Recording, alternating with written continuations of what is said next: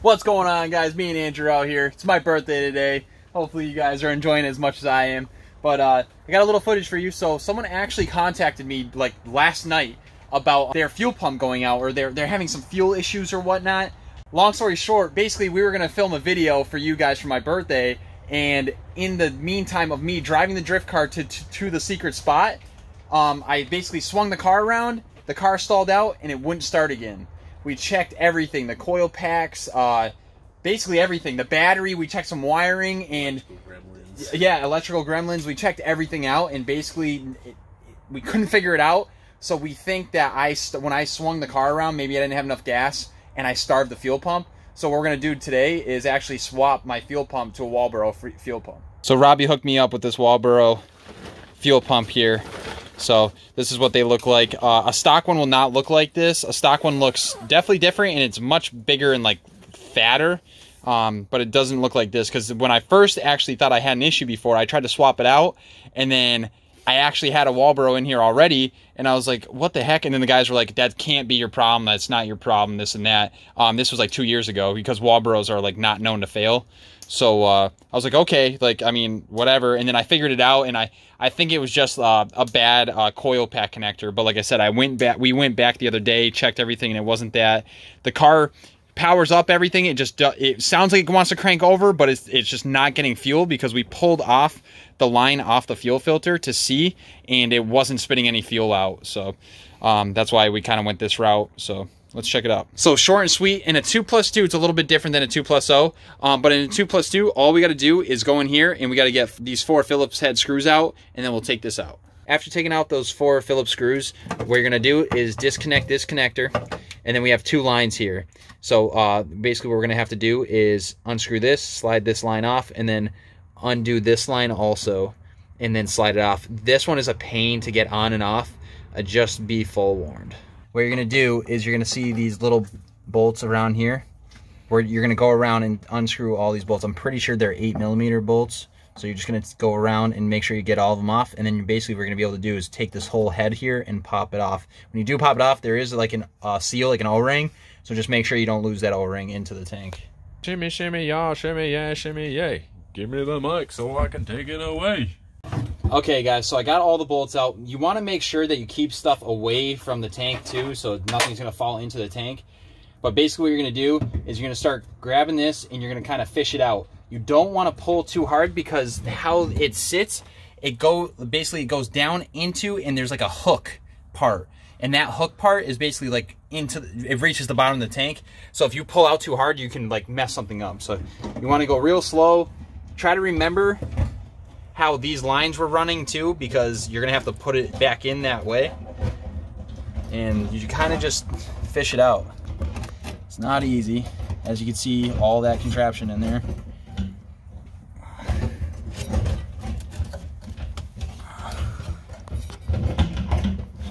This lusty bitch. Oh, there we go. There we go. We got her. So you guys want to look in that tank. You guys can see in that tank. Let me grab this. So it looks pretty rusty. What do you think? Yeah. It's pretty low too, huh? Yeah, it's really low. Yeah. All right. Well. Okay, so I'm low on gas, so I probably starved the fuel pump. As you can see, even if by this, look, this isn't even wet. The protective part on the Walboro isn't even wet. So yeah, probably starved it. This is the mechanism that tells you how much gas you have. So obviously if it goes up, that's full, empty, and this isn't even wet. So yeah, this isn't even wet either. That's crazy. So I was running the car. Basically what happened was I was running the car with little to no gas. We did get gas a few weeks ago, but every time I would just idle to let the car idle and stuff, that's probably just ran out of gas. Oh, I'm such an idiot. Thank you, Robbie, though, for the hookup. So I think that this is what the problem is. So we're going to take this apart. It's pretty simple. If you look down here, it's pretty simple. All we're going to do is unclip this from the Walboro, take this off, basically just swap all these parts over to our new Walboro right here. It's pretty simple. So that's what we're gonna do right now. And we're gonna do that first clamp off. Take that clamp off. And now we're gonna go to the clip here. And I saw Robbie kind of mess with this, and it wasn't that, didn't come out that easy. Yeah, so flat head. Yes. There you go. Okay, so we're obviously, that's all reused and such. And then this clamp just kind of, this clamp doesn't really do anything because this is for the OEM clamp, or the OEM pump. So this kind of, you just slide it on here and it just kind of holds this in place. It doesn't really do anything, but take that off, slide that down. Get cut on the sleeve there. And then just twist it right off. Twist it right off. So that's our fuel pump. So now what we need to do is get this guy off. The little washer on the bottom here. Yep. And that'll pop right off. We'll put it right on the new one. Yep. And then we'll use this sleeve too, because this sleeve just protects that outer casing for the fuel pump. Okay guys, so Andrew basically went through, took that little clip off, took this off the old one, and then basically just reversed the steps. So you put this on first, then you put that clip on and make sure it stays in there. And we got everything back onto the new fuel pump. So now, just reverse the steps. So we're gonna go in, slip that bad boy right on there. Then we're gonna plug her in. I think we had her plugged in like that, right? Yep, outside. Yeah, outside. Oh yeah, she's a tough one. Just make sure it clicks and she'll be good. Yeah, I don't think it clicked, but she's locked in though. Yeah, once you see that little fucking pin in there holding it, yep, you're good. And then another good thing too is to always double check on your pump. You'll see a plus sign and a minus sign. Red is always positive. Well, in this case, so positive, positive, so we're good. Fix this sleeve a little bit. Okay, so now we have this. We're gonna go back to our clamp.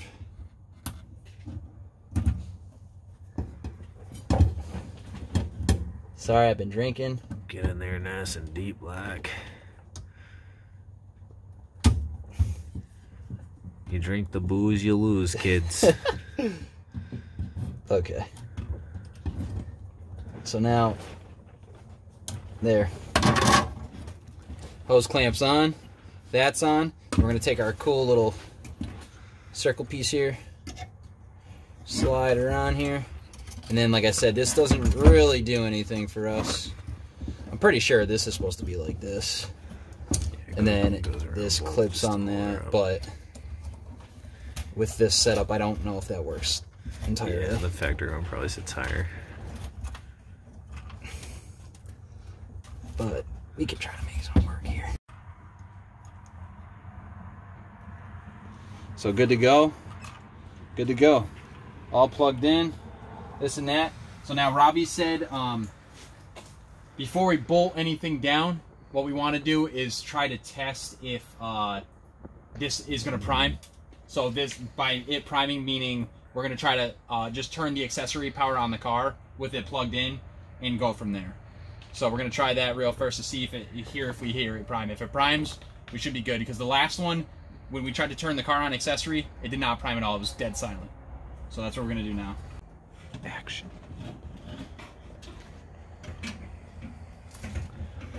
And now it's just back into that game of playing how to get this back in. There we go. Shimmy right in.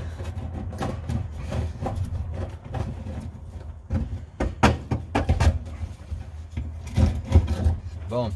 Beautiful. So now what we're going to do is we're just going to plug this in. We're going to put a little bit of gas in here, just so we make sure that we don't starve this pump too. And then we're going to turn on an accessory and see if it sucks something up. You'll be able to hear it. Fill her up, Bo.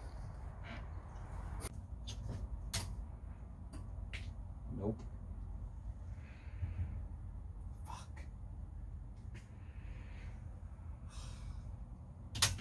probably like a bad connection, a faulty ground. All right, guys, so we're in front of the car. Basically, this is my ignition here. My kill switch is turned off, and basically, if this goes, you can hear the relay click. But basically, so the problem is now, so we replaced the pump. Usually you would hear like a, and like that's what you would hear in the back.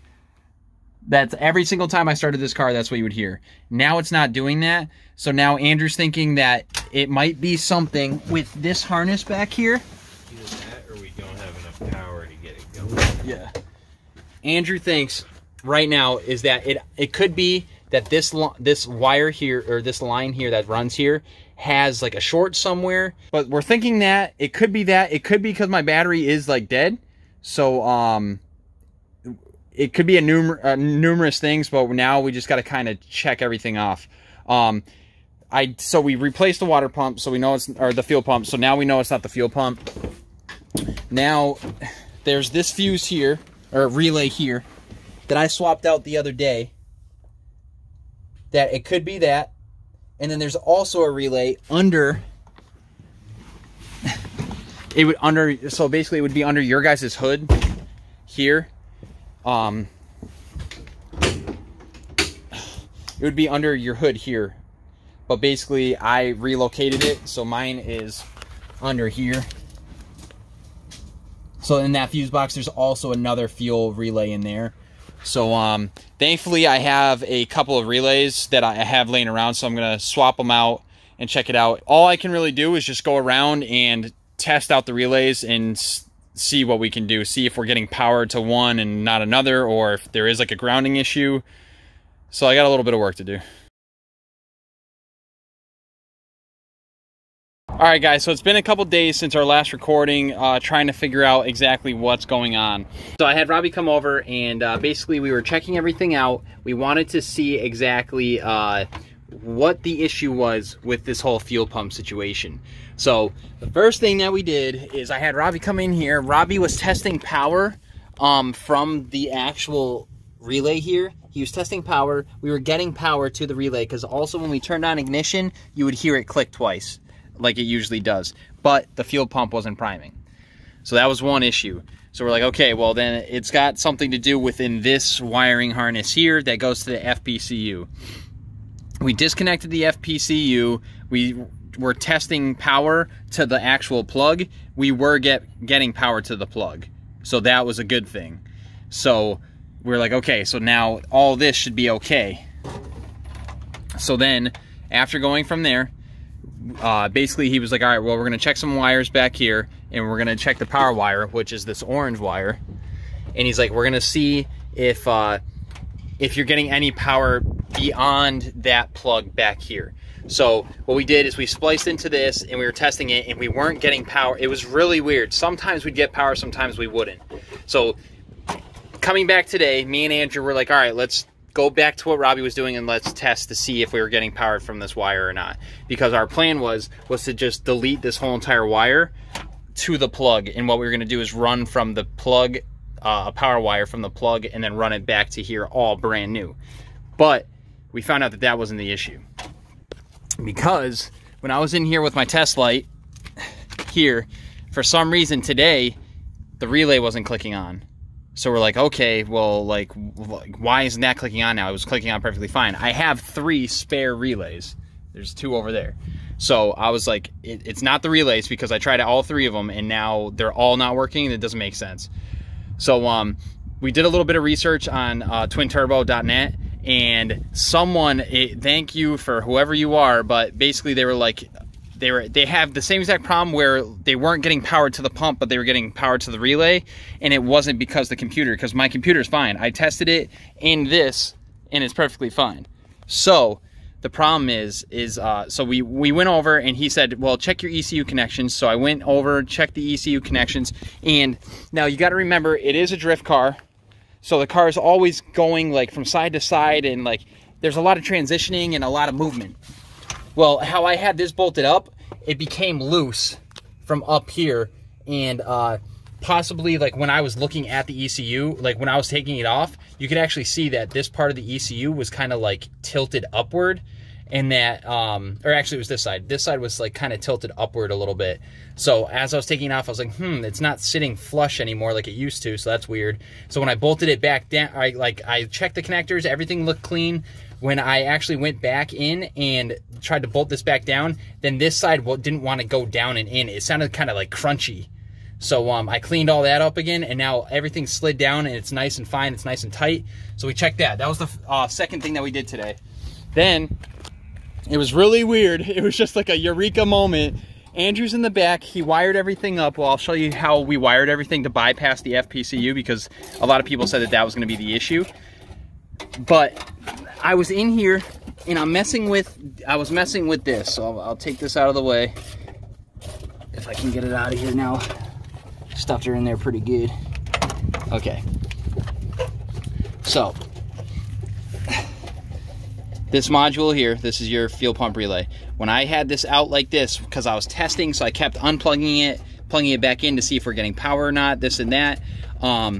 We were getting power sometimes we weren't getting power, so Andrew's like, all right, dude, let's look into this harness more. This harness runs up and around this fuse panel here and runs back down and under. So if you could see, this is our orange power wire that runs to the actual fuel pump assembly and FPCU, or FCP, or FPCU. And then this harness runs into here, down here, and along. So we're looking at everything, and I was like, okay. So I started messing with this a little bit. I started messing with this a little bit. And then I was like, you know what? Screw it. I'm going to plug it back in and see what happens. So I turned my ignition on. Isn't that crazy? It works. So I turned my ignition on, and everything primed, and the relay clicked. And I was like, huh. Andrew's like, yo, shut it off. It's spitting fuel. So I was like, okay. So I shut it off. And I was like, that's crazy. But when I did that, I actually had it in my hand. So then when I laid it down like this, he's like, try it again. I tried it again. It didn't work. The relay didn't click on, and it didn't prime. So I was like, Andrew. I was like, weird. I was like, I'm going to try one more time with this in my hand. You stay back there, see if you can hear it. I had this in my hand, like, no joke, just like this. And it primed, and the relay clicked. And I was like, no way. So Andrew's thinking now, it possibly could have been the ECU connection, because, like I said, it wasn't flush, in all that transitions could have caused an issue, like with it coming unplugged. But also, he said that with working electrical, that wires that are sitting for a long time in a certain scenario can kind of like pinch themselves off. And this probably sitting here for like 20 years like this, and me like not stretching it out, or I mean, like whatever, like something could have just happened where the wire just sat wrong for a long bit of time, and it stopped working. So I, no joke, took this out, kind of just moved it around, kind of did my thing with it, and it works every single time now. Every time. Crazy. We've been losing our minds for at least a couple weeks. Like, look. Like, absolutely crazy stuff, guys. Like, I don't get it.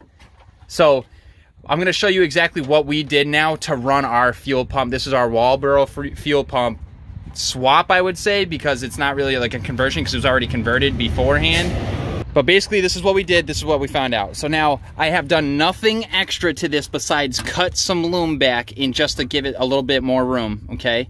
I cleaned out the connectors, and we kind of like messed with the connector on the ECU to have it properly sit. It sits flush now. Okay, now we're going back into our wonderful mess here with our FPCU. So your FPCU is going to sit here like this, okay? This connector connects into that FPCU. These are your power wires and your grounds. So I'm going to show you what we did with the grounds first. The grounds are actually conjunct with each other here. So it's a black and a white wire. They come in together of this black wire coming back from the harness here. That's like hooked up here. We de-loomed everything. This black wire here, okay? So what we did is we snipped these two, and because they were in conjunction with each other, like kind of higher up, all we did was put a butt connector with an eyelet here and attached it to this ground, the OEM ground here already. Okay, so that's all grounded out. Pretty simple for the ground. The power wires were pretty crazy. So running from here, as you're looking at the female plug, you're gonna follow these wires. These wires actually come in conjunction to here in the loom. So for some reason, there's like 3 wires all connected to this connector here. So I think basically what Andrew was saying was that one is supplying power to the actual FPCU, and then one's supplying power to the fuel pump, so it tees off there. So this line actually here is from the fuel pump, the relay, yeah. The fuel pump relay here, coming through the harness down along the frame rail. So we got that connected. That's all good to go. All we did was snip off one of the T's. We just snipped off the T's from here, from the actual connector here.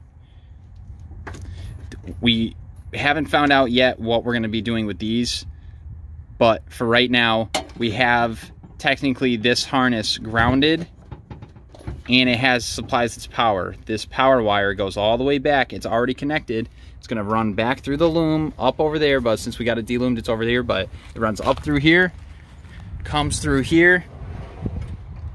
This is your big orange wire, and it goes straight to your connector. And that's that. So this fix is basically for non-pump start, basically. Like the pump wasn't priming, the pump wasn't running, it didn't want to suck in any gas, it was just acting up for some odd reason, and all I did was a 180 turn and the car shut down, stalled on me, and that was it. The relay was clicking on at that time, but the pump was not priming. So long story short, the fuel pump primes and runs now as it should, and it's probably because one of those wires down there had an issue, or the ECU just was unplugged a little bit. So if you guys have this issue, that's what the first thing I would do is unplug the ECU, clean up the connectors, make sure it sits flush together, bolt it back up, and then from there I would go to this harness over here, take it actually out like this, kind of straighten out the wires a little bit. Okay, and then you want to go and delete this FPCU. So this computer is just basically for field command. There have been a lot of faulty issues with this, and it's pretty simple. All you'd have to do, instead of what we did, just due to the fact that because we were trying to figure out if this wiring was dead, all you guys would have to do, if everything's working as normal and you guys want to delete this, and the proper way to run a Walboro is by deleting this. What you're gonna have to do is literally ground these 2 wires out. So to this spot right here, you're gonna ground the white wire out to this ground, and then these power wires are gonna just stay connected up here. So those would stay teed, and then the ground would just be ground, and you ground that out. And once you ground that out to the firewall, you can just leave this plug out like this, and you can delete this, and you don't need to worry about anything else when you're running your Walboro. Concept C Performance has a whole entire write-up on how to do it very simply, so you could just follow that write-up. But this is what we did, just the fact that it is a drift car, so we're trying to, I mean, like I said, clean up things as much as possible anyways. So, but this is what fixed our problem, and we're gonna run with it until something else happens. I've been stressing out so much about this car because this car has not given me any problems in 4 years. It hasn't given me one problem. I mean, I might have had like a battery draw here and there, like my battery dies here and there sometimes, so I have probably a draw somewhere. But besides that, I've never had an issue. The car's run, the car's performed, never had any problems. We just did all this work to the motor on the drift car, and it was running perfect until this whole situation. So I'm so happy and so thankful that me and this dude figured this out, and I'm happy that this dude just comes in and just starts getting to work, because he's like, dude, I know we got this, we're gonna figure it out. So, but I'm so happy. You guys can't understand. I've been stressing out. I haven't been able to sleep. I've been waking up at 3 a.m. about this freaking crap, so I'm pumped, and hopefully I might be able to get a burnout for you if I go get some gas, because I'm kind of low on gas and I don't want to start from the pump because this is a new Walboro. So that being said, I got to get back and help Andrew finish up this job now, because we got to clean up all that wiring. We don't want any stray wiring hanging around, especially in a drift car, because obviously something will happen. If you guys haven't subscribed already, hit that subscribe button up here. If you guys want to see any drifting videos or any DIY videos on our new build that we're building, check it out here. See you guys in the next one. Peace.